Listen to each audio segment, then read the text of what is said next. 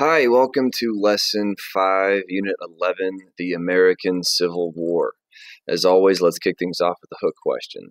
When the Union first began blockading southern ports, how many modern ships did they have to enforce it?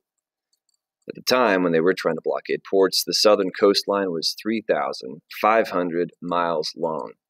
So how many ships do you think they had in 1861, right when the war began, to blockade those ports and prevent traffic from going in and out of those ports?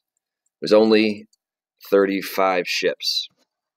You can imagine if there's only 35 ships patrolling 3,500 miles of coastline, the blockade originally was not very good, and you would be absolutely correct. Ships like this blockade runner, which is dubbed the Robert E. Lee, were able to travel through the blockade relatively easy early on in the war. Blockade runners were fast and sleek and small. They had telescoping smokestacks, and they actually dumped all of their steam underwater so that no steam stacks could be detected above water, which is really, really a cool innovation. This particular blockade runner made it through the blockade 14 times before finally getting caught on its 15th journey out to the Bermuda Islands, where a lot of tradesmen sold southern cotton and then bought goods that they would then bring back into ports in Charleston and elsewhere in the South. And they made a killing when they did so. So initially, the blockade wasn't very good, but by the end of the war, about 500 warships were involved in the blockade, and they became very, very good at spotting blockade runners. By 1865, 2 out of every 1 blockade runner made it out. And overall, the blockade was relatively effective. It really cut trade in the South down. It really did limit the amount of goods that the Southerners were able to get. The reason why blockade runners would make these kinds of risks. They made a lot of money. If you've ever heard of the movie Gone with the Wind, it's actually one of the most popular movies ever made, period, of all time. In fact, I would argue that it's probably the most popular movie ever made, the number 1 film. You have the protagonist, Scarlett, and her lover, a guy played by Clark Gable. The guy played by Clark Gable, who is looking sternly into Scarlett's eyes and face in this picture, made his millions as a blockade runner. And he was able to make so much money because if you're providing the supply and there's an enormous amount of demand and there's a limited amount of goods, you can basically ask whatever price you want and people would be willing to pay it. So that was the first part of Winfield Scott's Anaconda Plan, the blockade. Second part of the plan was taking control of the Mississippi River and splitting the Confederacy in half. By 1862, the North was pretty close to actually accomplishing this.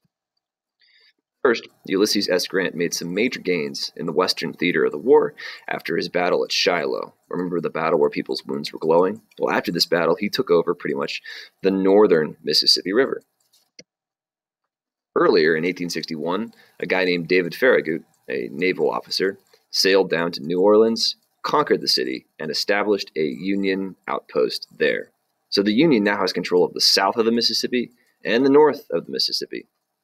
Still, in 1862, the South retains control of the middle of the Great River.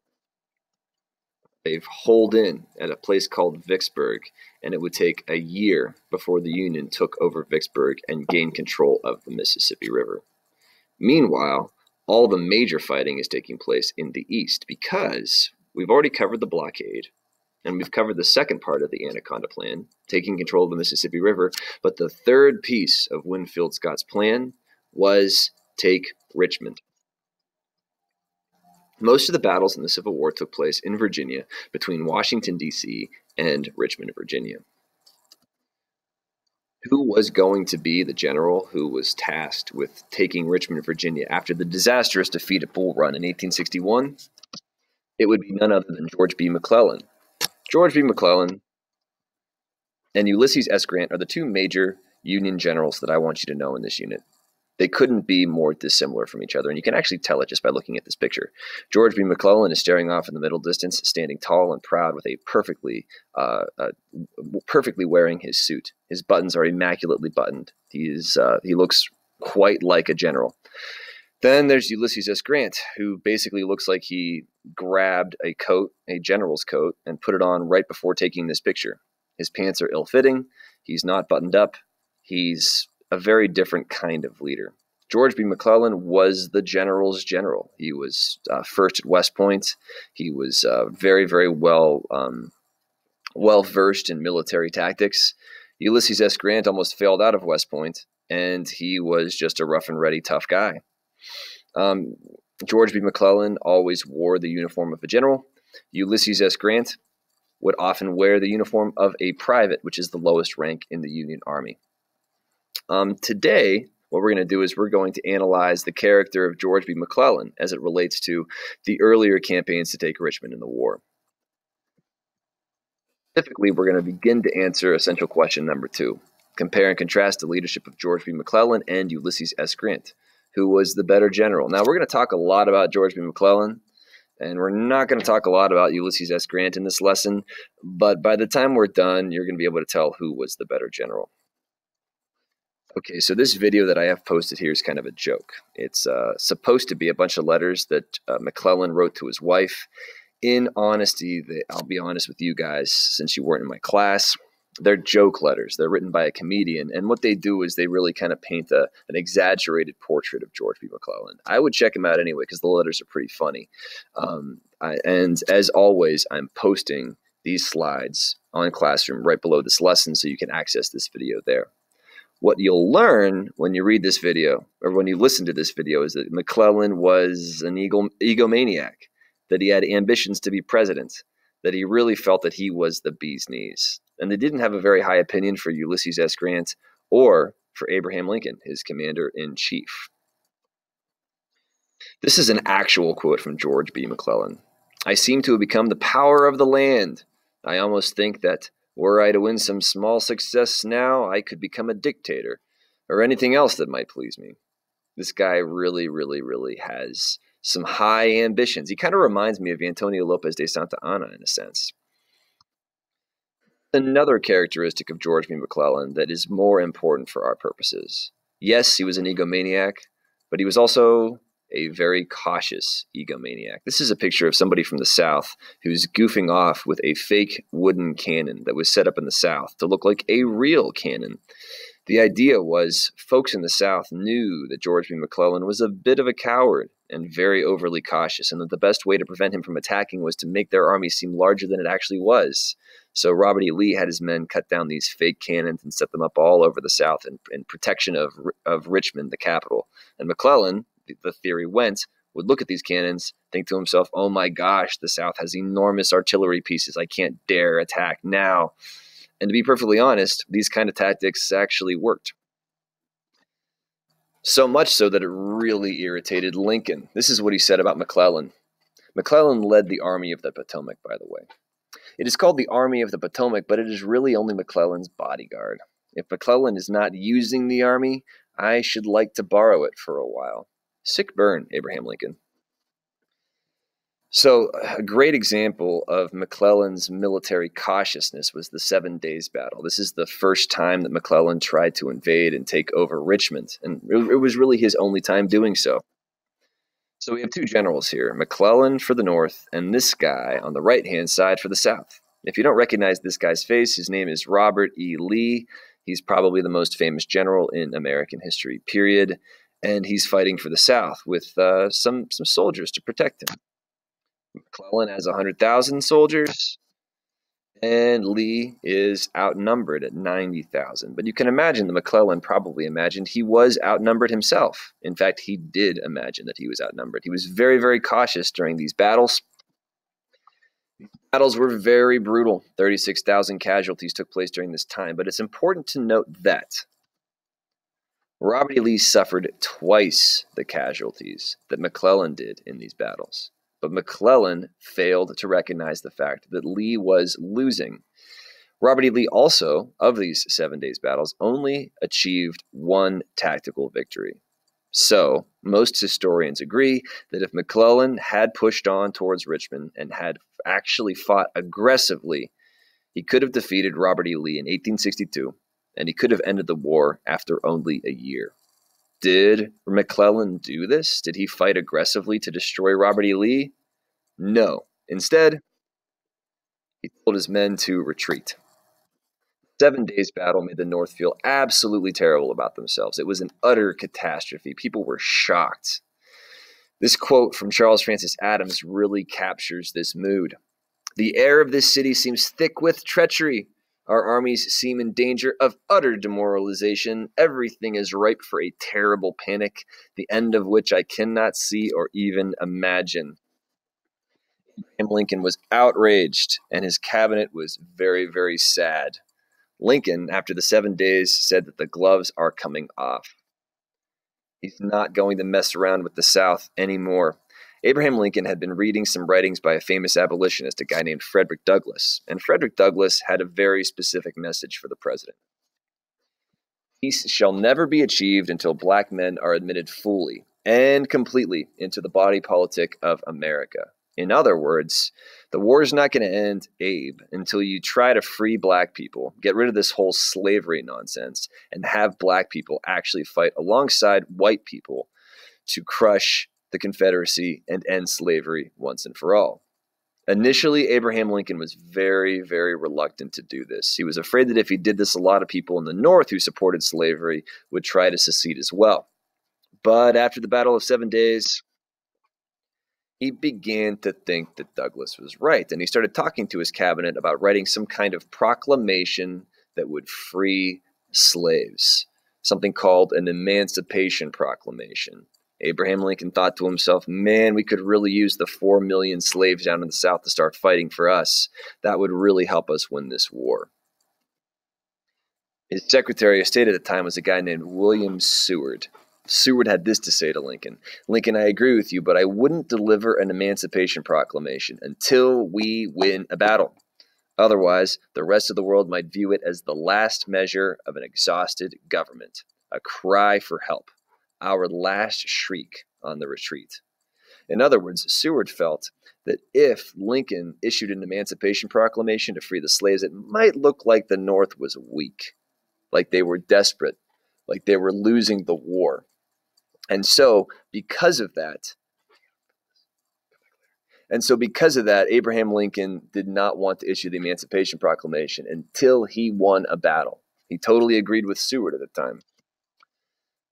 So this is the goal. Abraham Lincoln's going to sit on his hands until the battle is won. Any battle is won. And then he might issue the Emancipation Proclamation.